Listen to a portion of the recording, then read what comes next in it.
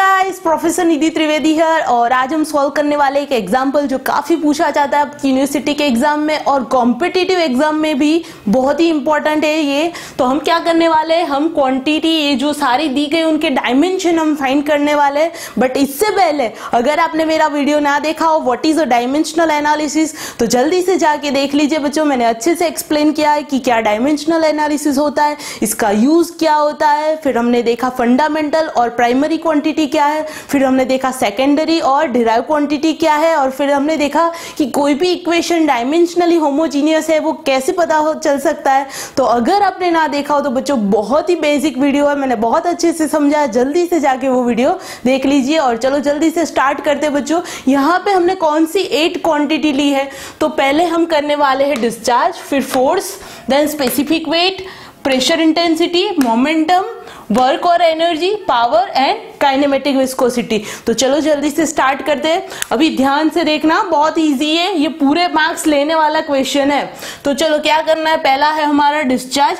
Now discharge equal to क्या होता है बच्चों, Q इक्वल टू क्या होता है, एरिया इनटू वेलोसिटी। क्या होता है, एरिया इनटू वेलोसिटी। और एरिया और फर्दर अगर आपको नहीं समझ में आ रहा तो 2 स्टेप ज्यादा करें। तो वेलोसिटी का क्या होता है बच्चों, distance upon time, distance upon time. और हमारी फंडामेंटल क्वांटिटी कितनी है, 3, मास, लेंथ एंड टाइम। अभी डिस्टेंस का अभी चलो इसको पुट करें तो एरिया इक्वल टू क्या होता है, L स्क्वायर, डिस्टेंस का होल स्क्वायर यानी L स्क्वायर, और ये जो डिस्टेंस इक्वल टू L और टाइम का होगा T, यानी कि Q इक्वल टू AV का क्या होता है बच्चों, L cube T inverse, L cube T inverse. समझ में आया, कुछ नहीं किया हमने, क्या किया, Q इक्वल टू AV होता है, फिर एरिया रखा, ये क्या है हमारा वेलोसिटी। ना velocity equal to distance upon time, area का होता है L square, distance is L और टाइम का T, यानी कि L स्क्वायर ये 2 है और यहाँ 1 है, यानी 2 + 1 3, L क्यूब T इनवर्स। समझ में आया, अभी और करते हैं तो अच्छे से समझ में आएगा। दूसरा हमारा है फोर्स। क्या है बच्चों, force. Now what is force, force equals to mass into acceleration, mass into acceleration. Now mass और एक्सेलरेशन को अगर मुझे फर्दर करना हो तो क्या होगा बच्चों, velocity upon time, velocity upon time. अगर उससे भी मैं फर्दर करूं, मास वेलोसिटी इक्वल टू क्या होता है, डिस्टेंस अपॉन टाइम, और नीचे तो टाइम ऑलरेडी था यानी time square. Distance velocity equal to क्या होता है बच्चों, डिस्टेंस अपॉन टाइम, और नीचे था अभी चलो रखते हैं, मास का होगा m, डिस्टेंस इज L, और ये नीचे क्या होगा, टाइम का स्क्वायर यानी T स्क्वायर, यानी कि फोर्स के लिए डायमेंशन है M L T -2। क्या है, M L T -2। अभी तीसरी क्वांटिटी लेते हैं, क्या है हमारे पास, स्पेसिफिक वेट और you can say weight density. क्या कह सकते हैं उसको, वेट डेंसिटी भी बोलते हैं। नाउ स्पेसिफिक वेट और वेट डेंसिटी इक्वल टू क्या होता है, weight upon volume, weight upon volume. Now weight equal to क्या होता है, mg, mg क्या होता है, mass into acceleration due to gravity upon volume. तो मास का है m, दिस ग्रेविएशनल एक्सेलरेशन यानी उसका भी क्या होगा, L अपॉन टी स्क्वायर।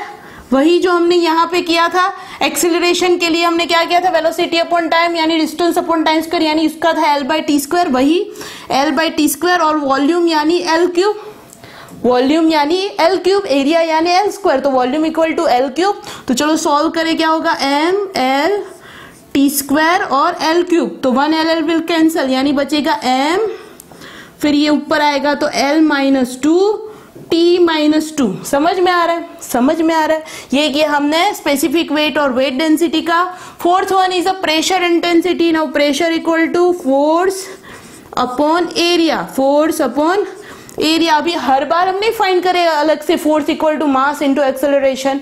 अभी हमें क्या करना है, एग्जाम के टाइम में हमें टाइम बचाना है। तो देख लीजिए मैंने फोर्स किया था फाइंड, यस किया था, क्या थी उसकी value, M L T -2, M L T -2, और एरिया क्या होता है, L स्क्वायर, यानी क्या हो जाएगा M, और ये स्क्वायर 1 L विल कैंसल, यानी नीचे बचेगा सिर्फ एक ही L। चलो मैं और एक स्टेप करके दिखाती हूँ, ये L चला जाएगा, ये एक L कैंसल, यानी बचेगा ऊपर M T -2 और नीचे होगा सिर्फ एक L, यानी इसका होगा M L -1 T-2, ये मुझे मिल गया प्रेशर का, क्या मिला, प्रेशर का।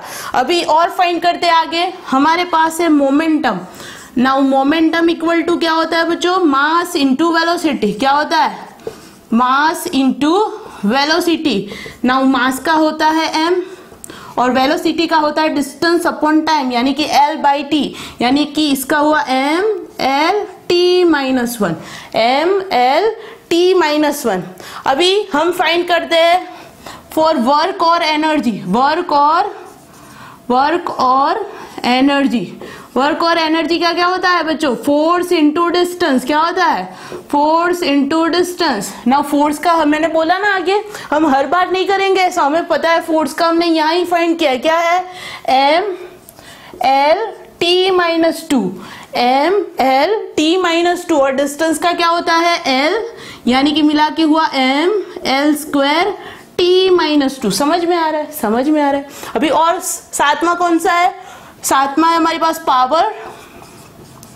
पावर इक्वल टू क्या होता है, रेट ऑफ डूइंग वर्क, यानी कि वर्क अपॉन टाइम, और you can say energy upon time, यानी वर्क अपॉन टाइम, यानी वर्क का तो अभी हमने फाइंड किया विच इज mL/T-2, और टाइम का क्या होगा T, यानी कि हो जाएगा mL², और ये है एक T, ये कैंसिल हो जाएगा एक T, यानी क्या बचेगा, और यू कैन से इसको ऊपर ले ले, इसको ऊपर ले ले, तो क्या हो जाएगा mL, और ये T ऊपर आ जाए तो T-3। समझ में आ रहा है बच्चों, ये क्या हो जाए, समझ में आ रहा है, ये -2 और ये आएगा तो -3। अभी अपॉन टाइम, यानी कि वर्क का मैं यहाँ ही फाइंड किया था, force into distance which is mL/T-2, और टाइम का T, यानी कि हुआ mL/T-3।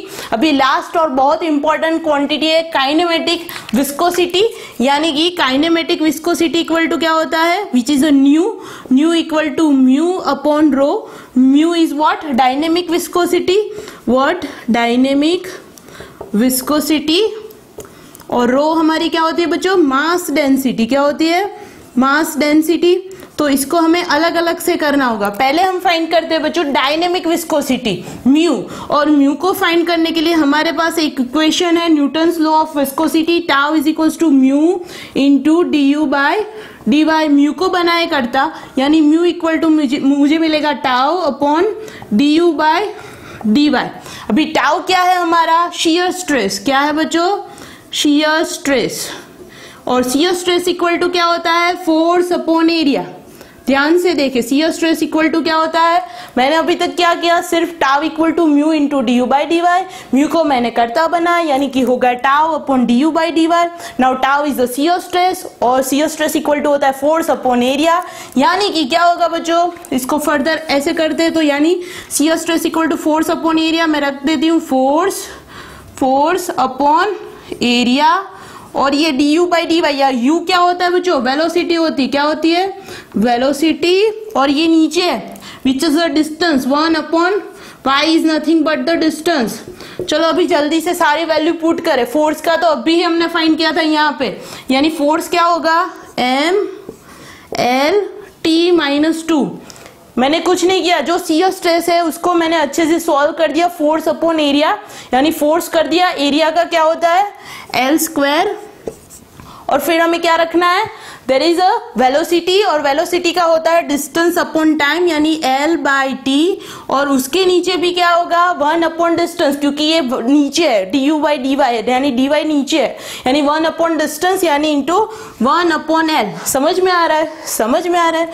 तो ये क्या होगा, चलो सॉल्व करते हैं। तो क्या होगा, ये जो L है, ये जो L और T ऊपर चला जाएगा, यानी mL/T-2, नीचे रहेगा सिर्फ L² इंटू L, यानी L³, और ये T और L ऊपर चले जाएंगे, T और L ऊपर चले गए। अभी अच्छे से सॉल्व करते हैं। चलो क्या होगा, ये L और L दोनों मिला के हो जाएंगे L²। समझ में आ रहा है, ये L², ये हो गया T, और ये -2 और ये +1, यानी कि होगा -1, और नीचे क्या है हमारा L³। क्या है हमारा L³। अभी क्या हो जाएगा, ये दोनों L² कैंसिल, एक L बचेगा, यानी कि ऊपर आएगा तो वो क्या हो जाएगा mL-1 T-1। समझ में आ रहा है, क्या किया हमने, shear stress equal to force upon area था, नीचे वेलोसिटी थी और ये वेलोसिटी थी और नीचे क्या था, डिस्टेंस था, ये y यानी डिस्टेंस यानी कि 1 अपॉन डिस्टेंस था। फोर्स का हमने अभी फाइंड किया था mlt-2, उसको मैंने रख दिया। एरिया का मैंने किया l², वेलोसिटी का l/t और डिस्टेंस जो नीचे था 1 अपॉन डिस्टेंस है यानी कि 1 अपॉन l हो जाएगा। अभी मैंने कुछ नहीं किया, ये जो t और l नीचे थे वो क्या आ जाएंगे, सीधा ऊपर यानी mlt-2 और t और l ऊपर चले गए और नीचे l² इंटू l यानी l³। अभी क्या होगा, ये -2 ये +1 यानी कि हो जाएगा -1, ये l और l मिला के l² और नीचे l³ था, l² विल कैंसिल तो यहाँ पे और एक l बचेगा क्योंकि ये है l³ यानी ये हो जाएगा। अभी हमने सिर्फ क्या फाइंड किया है, हमने अभी सिर्फ किया म्यू फाइंड। क्या किया हमने, म्यू फाइंड। समझ में आ रहा है, हमने म्यू कर लिया। अभी हमें क्या चाहिए, हम फाइंड क्या कर रहे हैं, फिर से देखें, हम कर रहे हैं काइनेमेटिक विस्कोसिटी। हम क्या कर रहे हैं, kinematic viscosity which is equal to mu upon rho, dynamic viscosity upon rho. यानी कि अगर आपको पूछा जाए डायनेमिक विस्कोसिटी फाइंड करें तो ये है, ये काफी पूछा जाता है कॉम्पिटिटिव एग्जाम में, पर हमें तो अभी करना है काइनेमेटिक के लिए। और दूसरा हमारे पास नीचे है रो विच इज मास डेंसिटी, यानी मास डेंसिटी इक्वल टू क्या होता है, mass upon volume, mass upon volume यानी मास का m, वॉल्यूम का l³ यानी होगा ml-3। अभी काइनेमेटिक के रख दीजिए, काइनेमेटिक इक्वल टू होता है म्यू अपॉन रो, तो म्यू तो हमने अभी फाइंड किया ml-1 t-1 और नीचे रो का रखे क्या हमने फाइंड किया ml-3 यानी क्या हो जाएगा, ये mm विल कैंसल और ये है l-1 और ये l ऊपर चला जाए तो क्या हो जाएगा, प्लस l³ और ये t-1 है और ये -1 और ये +3 यानी होगा +2 यानी कि हमें मिलेगा l² t-1 यानी कि काइनेमेटिक विस्कोसिटी का होगा l² t-1, डायनेमिक विस्कोसिटी का होगा ml-1 t-1। आई होप बच्चों आपको ये समझ में आया, आपको प्रैक्टिस तो करना ही होगा और याद रखें ये काफ़ी पूछा जाता है। आप जो कॉम्पिटिटिव एग्जाम की भी अगर प्रिपरेशन कर रहे हो तो ये काफ़ी सारे जो भी ये क्वांटिटी पूछी जाती है, तो प्लीज़ इसको अच्छे से करें, अपना ध्यान रखें और प्लीज़ लाइक करें, शेयर करें एंड सब्सक्राइब करना ना भूलें।